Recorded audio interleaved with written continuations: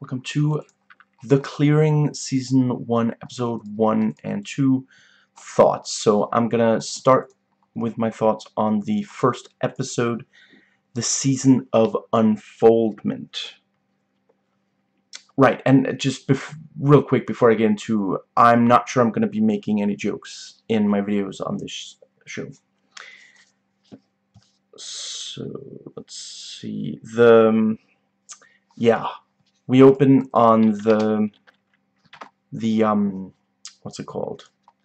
The kidnapping of Sarah, and right off the bat, as far as I've been able to tell, that is not something that happened in the actual. I'll real quick. Yeah, they were known as the Family, this Australian New Age group that were, let's see, they were active between the 1960s, let's see, so it ended, I guess, in the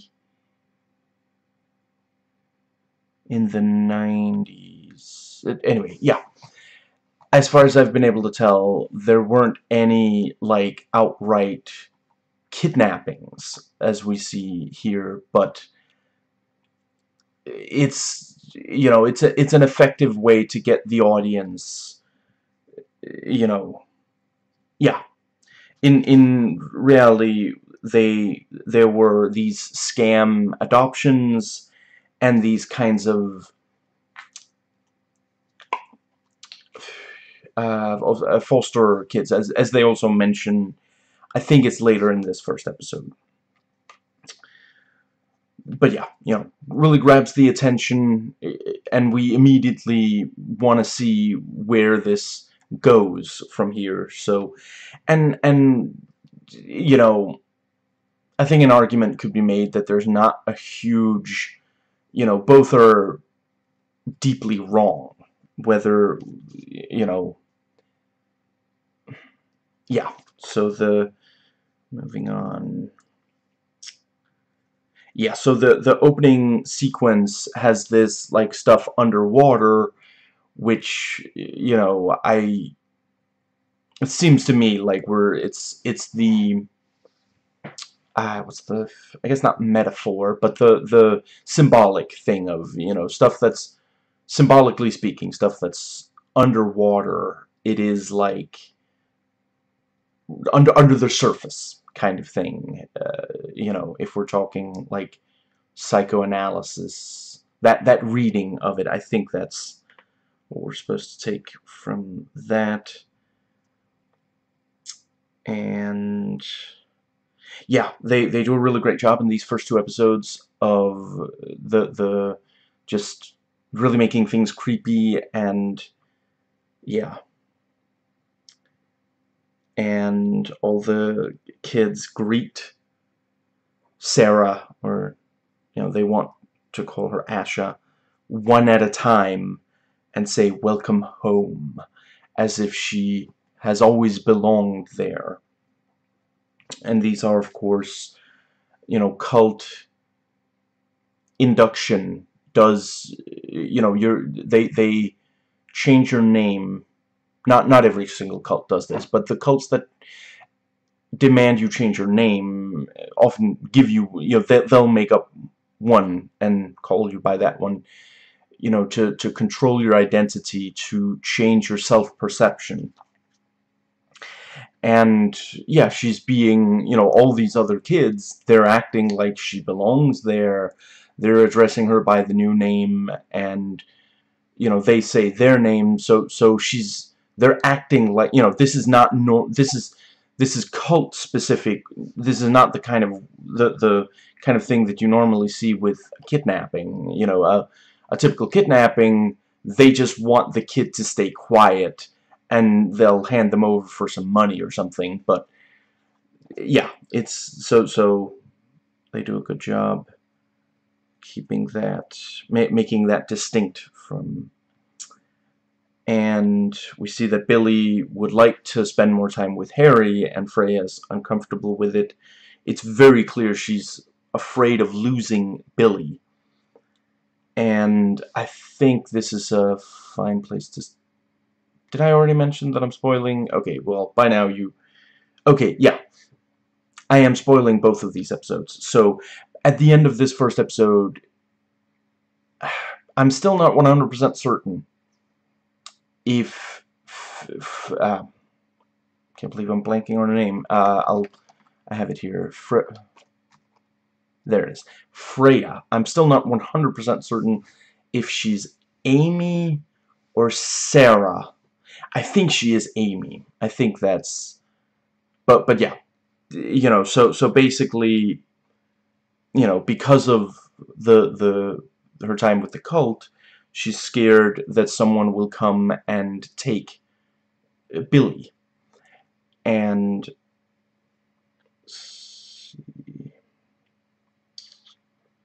yeah, you know, I did figure around this point, yeah, when we see how scared she is of losing Billy, I did kind of feel like, okay, this is more than I heard someone else got kidnapped. You know, she's the level of anxiety she's showing. You know, maybe it would be reasonable if this was like a documentary, a real thing, but for, like, I've seen enough, you know, I realize this isn't quite Hollywood, but this is the kind of thing where we're supposed to take away from it that there's more going on here. You know, that Freya is a former cult member. And Freya is very tense with Nan. And it does, you know... By the end of the second episode, I'm legitimately not 100% certain if there is supposed to be a blood relationship there, but as far as I can tell, she is the actual birth mother of Freya, but because of the cult, Freya doesn't feel comfortable considering her mother. And we see... So I guess this is Joe. He found the right... Yeah, Joe Sod. You know, he found the right place, but without a search warrant, and how, you know, what... There's no evidence of a struggle. They don't have anything specifically for that exact place. They just, you know, white vans, you know, so he can't really do more, but that's his obsession with it starts there. And yeah, I guess I will call them the family.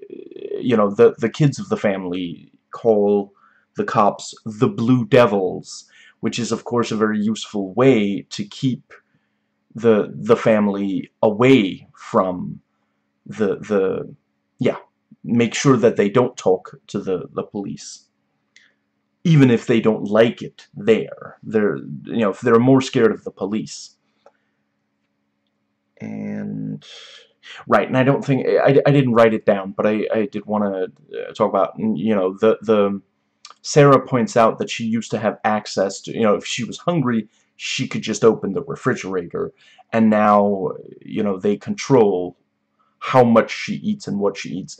And this is another way that cults control people, because if they keep you hungry, then you're more likely to behave yourself, since if, you know, they're already not quite giving you what you need, so you assume if you behave yourself, eventually they will, you know. And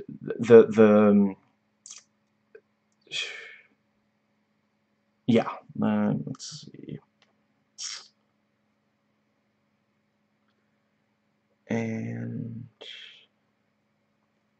yeah, and Billy gets mad because Nan is not allowed to stay, and Freya accidentally hits him and isn't very good at tending to his feelings the way that Nan, you know, I really appreciate did I already mention, I really love these 2 episodes. I have high hopes for the rest of the show. I'm not entirely sure why. Apparently the reception has not been incredibly positive. Let's see, are there... I'm not sure there are any IMDb reviews yet. And neither is IMDb, apparently, because they screwed with the setup again. No IMDb user reviews. And let's see, so Metacritic had some... There were, like, critic reviews. Yeah, no, only critic reviews. Let's see, there's...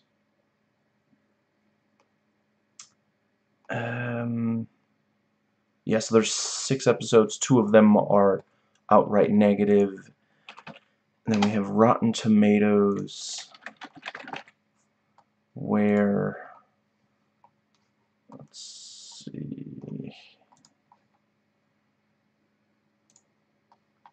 Okay, so 10 critic reviews, 2 of them negative, and 2 user reviews, both of them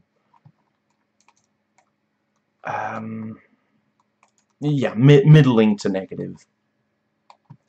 But yeah, I'm very, very happy with it so far. I feel like, you know, I don't know, maybe it's because I find, you know, I think that cults, it's something we need to understand, because not only cults use these things. You know, this thing of, you know, if you keep people hungry, you know, that's what the Republicans and in general conservative parties like to do to, you know, the worker class. They like to keep them from having quite enough, because the thing is, if you have as much as you need, then you're gonna, then the way you look at the world changes. Then you're like, do I need anything else? And it's not in a, like, a greedy way, not in a lazy, just give me something, I don't want to work for things kind of way, but the higher, it's the, what was the name, Maslow pyramid of, I learned this in Danish, I don't know what it's called in English. Maslow hierarchy of needs. Oh yeah, y'all don't even call it a pyramid, do you? Okay, Maslow's hierarchy of needs.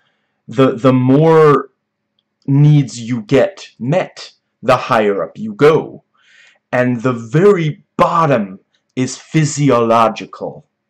If you don't get as much food as your body needs, you're not going to try to climb any higher. You're going to focus on just that step. And cults do it. A lot of conservative laws try to keep people from having their physiological needs met. And I think it's extremely useful to understand. I realize, you know, a lot of people are never going to come into direct contact with a cult. They're never going to be forced to live under that kind of thing. But these are still things that are really, really beneficial to us all to understand. So, yeah, so far I feel like the show is really delivering. And, yeah, I don't know. I don't quite know what the people who are unhappy, I don't know what exactly they were expecting. I mean, I can see one of the Rotten Tomatoes users said that the spoon feeding, not giving all the info, is getting old. I mean, maybe this person has watched a lot of stuff where that wasn't, you know, if they end up rushing the last couple of episodes, then I'll agree that they should have had a higher pace here at the start. But so far, it really works for me. Now, let's see.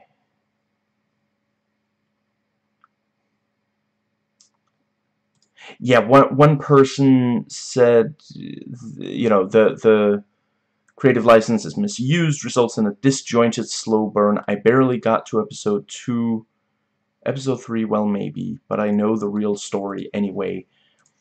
You know, I get, if you're, and right, this person also says that they've followed the issue closely. Personally know the specific locations involved, friends and family having property in the neighborhood of the house compound, walked past the property. I get, you know, for that, I mean, I'll grant, I only learned about this show yesterday, and I actually would have watched these episodes and done a video on it, but I ran out of time between the learning that the show even existed and there I would have access to it. But yeah, I read every word of the Wikipedia article. Obviously that's not the same as having known this stuff for a really long time, reading it, you know, the day before watching the episode. So I get why, you know, that might be frustrating, but yeah, so far I really feel like they're doing a good job. The you know, it's actually emotionally engaging, and it is also really providing, you know, these are things that you can recognize. Like, think about if someone you know is not eating enough. You know, that's not something that at all should be, yeah. I guess if you don't know, you're not going to be able to recognize. The only movie I put behind me is Boot Camp. That one is almost about a cult. That's the closest I could really get. I don't really have any on DVD. Most of the ones I've watched, yeah, I don't own copies of personally. Now, let's see.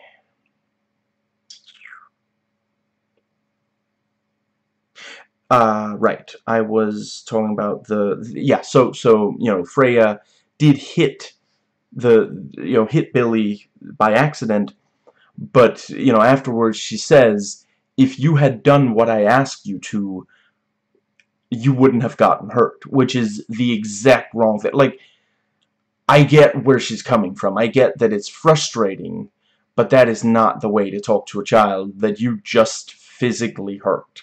You know, that's not at all, you know, that is like, you know, a mild form of parental abuse, actually. And yeah, you know, Nan, I forget her exact line, but she said something like, you're so brave that you're not, you know, that must have hurt a lot, something like that. You know, that's the way you talk to. So I really appreciate that both of them are in the scene together. You could easily see how this could have been written to where that it was just Freya there by herself. But yeah, and we hear that, you know, they kidnapped Sarah because the adoption scam is, you know, they're struggling with that. That, what do they say? The loophole has been closed. And I forget what they said about foster kids, but you know, that was brought up and didn't really. And Sarah, understandably, will not accept being Asha. And what was the character's name again? Bryce, Dr. Bryce, says that, you know, they can release her in a national park. And we do see, you know, the kids play games. There's a ring around the rosy, and they get exercise. But we can tell that something is just slightly off. You know, the way that they're, like, even if you want to make a case for this kind of, you know, it's very clear that they're not treating these children very well. They're very commanding. They're not very sensitive at all. And just, yeah, you know, this is the I mean, I feel like this is the kind of thing that parents fear when putting their kids into what are they called again? It's not always great to be bilingual. Yeah, when other people take care, I guess you could just go with nannies and such. You know, if other adults take care of your offspring, you might worry that this is how they're going to talk to them. And Amy is put in charge of Sarah, and you know, Adrianne says one day you'll have a kid of your own. And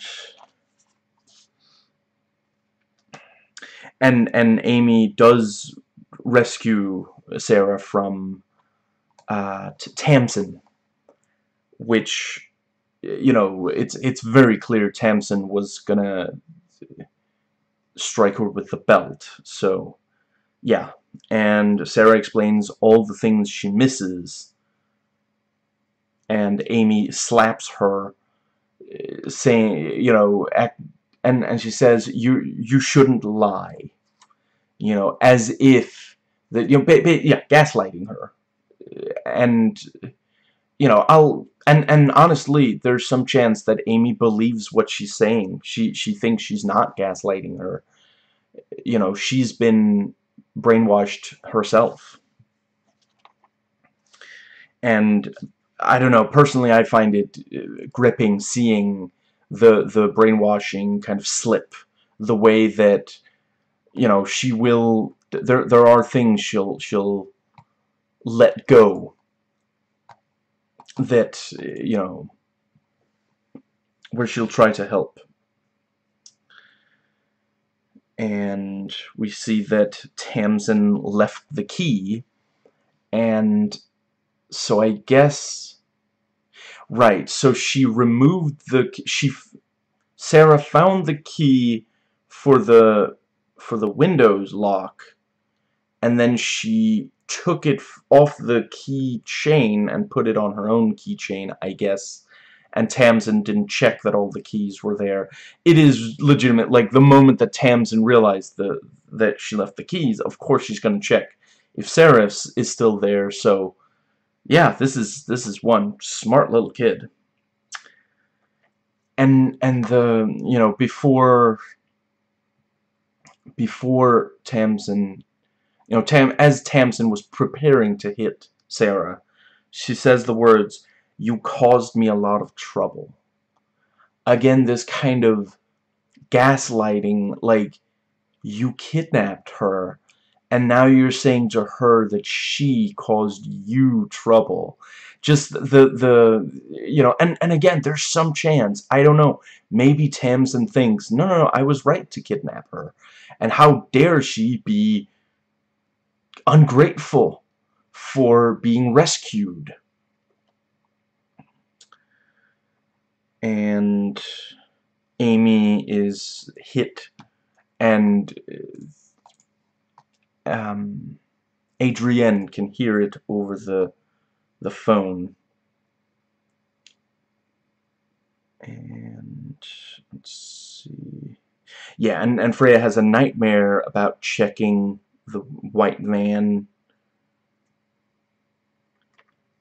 and yeah, we see that Sarah managed to flee through the unlocked window. And let's see, there's the yeah, and Freya helps take care of, you know, and this is a big jigsaw puzzle piece. You know, she goes in and seemingly taking care of her mother, and it's like, but we already met her mother, and it's, you know, Adrianne, and she's been aged up, so this confirms that the cult stuff that, you know, most of the cult stuff that we see in these first two episodes, at least, is in the past, and we're basically, you know, it looks like and I think they did a really great job, because a kid did go missing, but it wasn't Sarah, it was Carrie something. They say her name in the second episode, and we didn't say, you know, we hear the mother crying on the news, and we hear them say, a little girl has gone missing, but that wasn't the little girl that we've been seeing. So basically, They're jumping back and forth in time between time in the cult and time after. And this, I was hoping that they would do this, I'm honest, to be perfectly honest, because I think it worked brilliantly in the movie that I've talked about here on the channel, hold on. Martha, Marcy, May, Marlene. Because if you listen to people who've been in a cult, that is basically, you know, there's their time during the cult, and then there's after. Because it changed their life so much. Everything's so different. And I feel like they did a really great job in both that movie and this show, these 2 episodes at least, of expressing that. And yeah, that is it for the first episode. So, moving on to the second episode, Kindred. And yeah, when the, was it Henrik maybe, one of the, you know, he hears that Adrianne is close, you know, he whistles, and then he says 1 minute that passes without her being found will lead to 1 hour in the hole. And I appreciate that they don't show us the hole just yet. We see it by the end of the episode. You know, we can understand, like, we can guess. Okay, time in the hole, that paints a picture, but it is still the kind of thing, you know, yeah, I really appreciate it. You know, it would have been so hacky to, like, cut to, you know, a flashback of someone in the hole or something. We can guess, you know. Let's see. Yeah, and you know, Sarah is up the tree, and Amy spots her, and you know, she's gonna leave her there, but then Anton walks up and spots her, and, you know, Amy's shaking her head, no, let's please, you know, but Anton shouts, I found her. You know, really, just, yeah, really punch to the gut. And one of the school people ask about Billy's black eye, and apparently the mother's contact information, Freya's mother's contact information, isn't in the school file. So that, again, you know, she really does not want for there to be much contact. And let's see. Yeah, and Freya finds Adrianne having left the let's see, you know, the care facility. And Anton proudly proclaims that he found Sarah, which I think I'm gonna be calling her Sarah.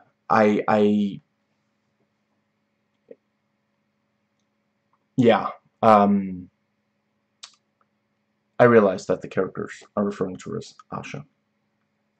But yeah, you know, Adrianne didn't even know that she needed to be found, so that's, but, you know, he's thinking, this is, you know, great, this is gonna get me some points. And Dr. Bryce, talking to Freya, says, you have her locked up at Adrianne like she's some kind of criminal. Even now, still gaslighting Freya. After, you know, it's not enough that you know, Dr. Bryce and Adrianne have not been punished for their crimes. We learn later in this episode that Henrik has. Even after all the, you know, yeah, it's still not. No matter what you do, you will never be enough for them. Which, you know, again, that's not exclusive to cults, but that is a very toxic way to treat other people.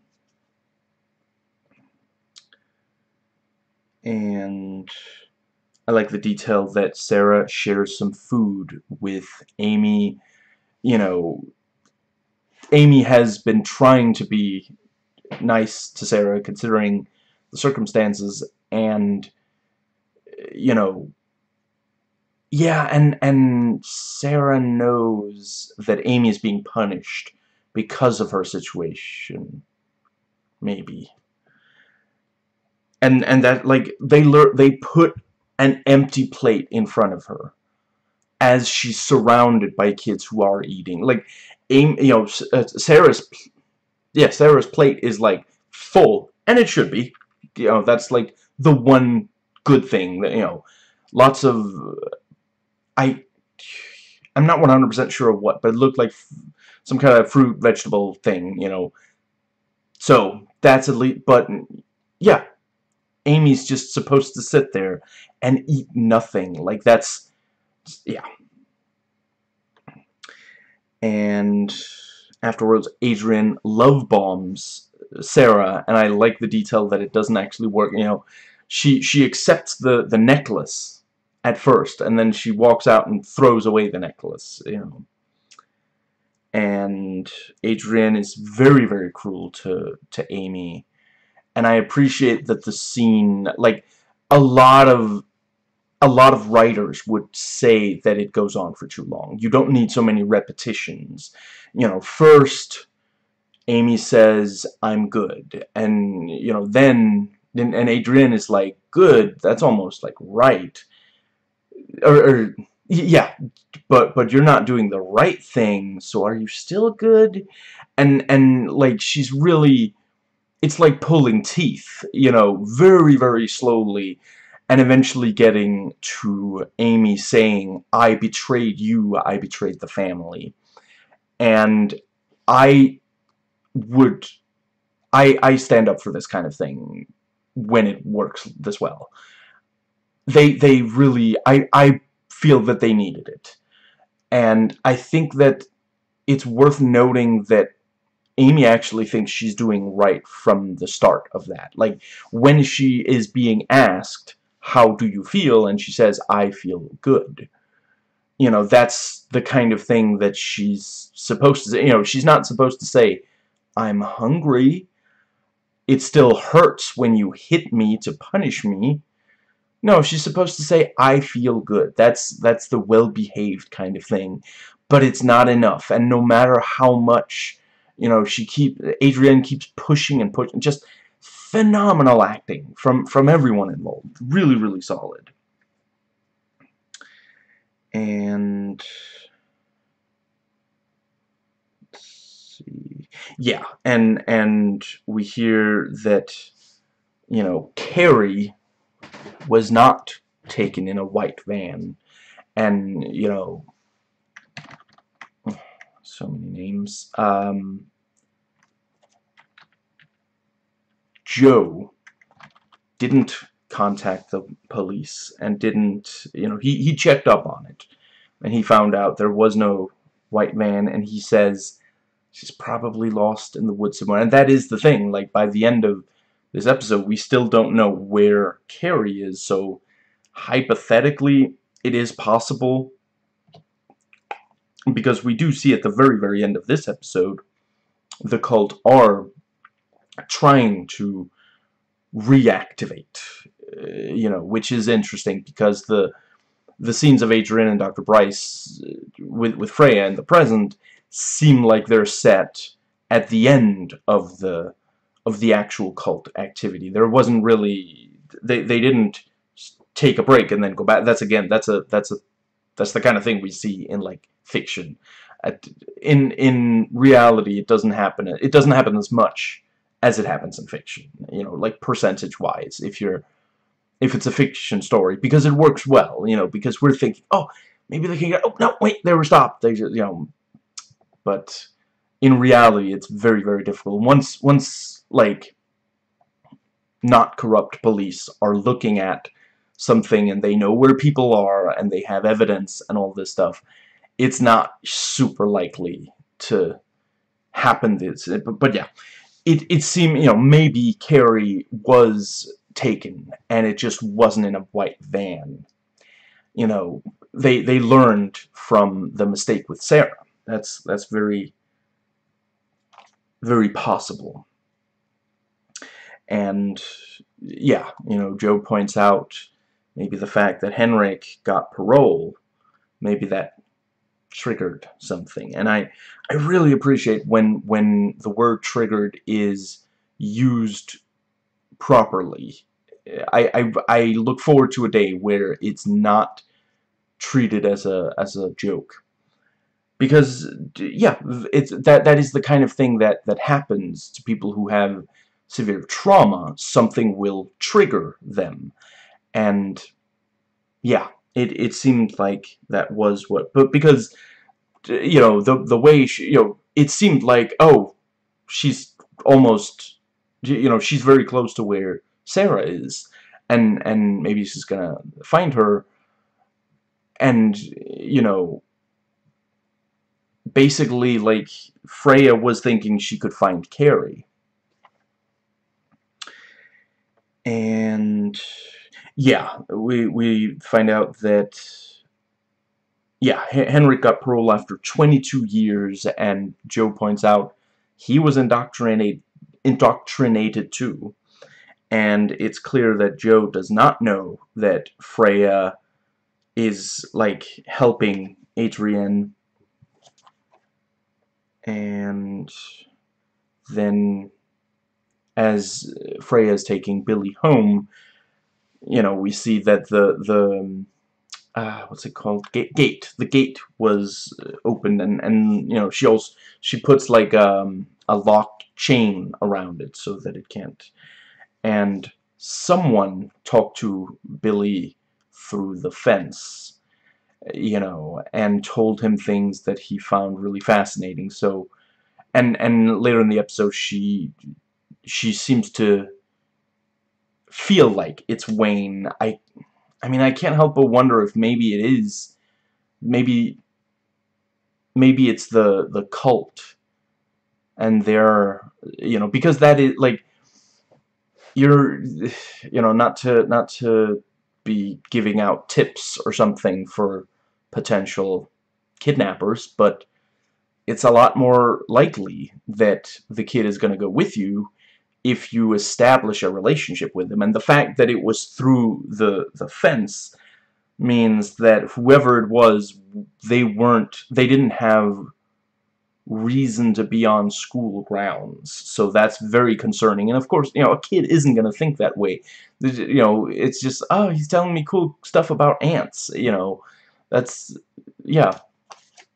So I can't help but wonder if that is, you know, it would be a logical way, if we're, you know, talking like screenwriting rules, to you know, she's not been able to, Freya has not been able to deal with what's in her past, so to bring it into the present, then she can deal with it in a very literal physical sense, instead of just, you know, getting therapy. Like, realistically, if you have trauma long after, if there's nothing in the present, you know, yeah, it's therapy, maybe it's medication, it's treatment, you know. But that doesn't make for as compelling television as the, so yeah. And I really appreciate the, you know, Billy points out, Mrs. Lee says, "My body, my boundaries." And then we see that the physical abuse that Freya was, because that is, you know, I get it. She's scared. She wants the kid to answer. Don't, like, if he is in physical pain, you've done something wrong, you know. So the in that situation. I'm not talking about... I realize you can't avoid any kind of... You can't avoid all kinds of physical pain. But if you're trying to get your kid to talk to you, and the way you physically touch the kid makes the kid cry out in pain, yeah, you've done something wrong. And yeah, you know, in the present day, Freya, you know, is slipping into physical abuse before pulling back and apologizing, where in the past there was also physical abuse and there was no apology. So she's still, and that's very, very realistic. She hasn't completely been able to get away from the things that were the case back then, even though it hurts. And the cult have a meeting, and the fact that Sarah legit, like, grabs the mic and shouts, "She's a liar, she's not my mother," holy crap, that she has serious guts to be pulling that. And it is also baffling that Adrianne and Tamsin didn't think maybe it's too soon to bring... Although I guess it's difficult to gauge how much time. Maybe it's been weeks since the other... Anyway, but yeah. And... let's see. I quite like Joe... Adrianne catches Joe, and he doesn't back down.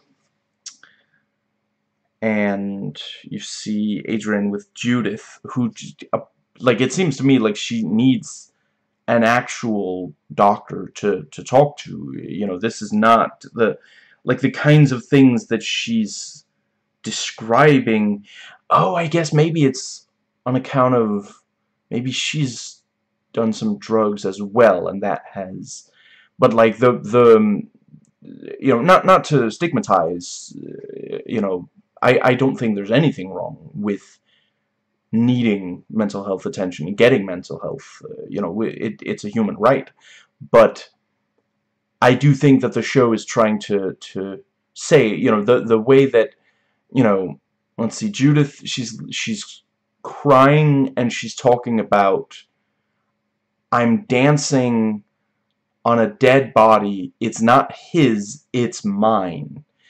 And Adrianne just says, "You've been reborn. This is good." You know, this is not, like, if she's having really vivid nightmares that go like that, and thinking about them makes her cry, that really means, yeah, she needs to talk to someone who actually, you know, is a doctor and could possibly help.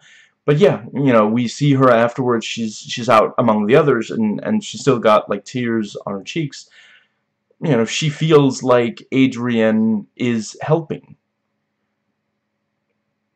That's the, you know, part of the reason that people stay in cults or around toxic people. They feel like they're getting something positive. And Sarah is put in the hole, and it's really, really disturbing.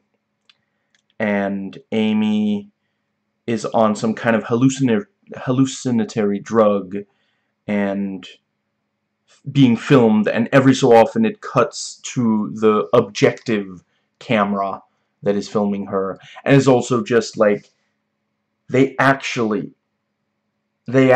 put her in a room with an open fireplace, left her alone, gave her drugs. Like, what if she sees something that she thinks is appealing in the fireplace? What if she reaches out to touch, like, just, holy crap, it's so disturbing. And what was the, let's see, right, yeah, that is something, the children were actually given hallucinogenic drugs in the actual events. And Dr. Bryce says that Sarah is home now. She didn't belong here, which you know, on one hand, you know, maybe reassuring, but I don't know if, like, if he's telling the truth, it's reassuring. I don't know if I feel comfortable believing a word he says. I don't know, some people apparently dislike when Guy Pearce plays a villain. I have no idea why. Like, some of the movies where he plays a villain are bad, but it's not his fault. But yeah, I've always loved when he plays these really disturbing characters, and yeah. It's cool to see him play, like, I don't see him play Australian characters that much, you know, despite the fact that he is, wait, he's, hold on, I thought he was Australian. He's not, okay, he's British at least. Yeah, it says England. I could have sworn, I guess I'm thinking of someone else. Anyway, but yeah,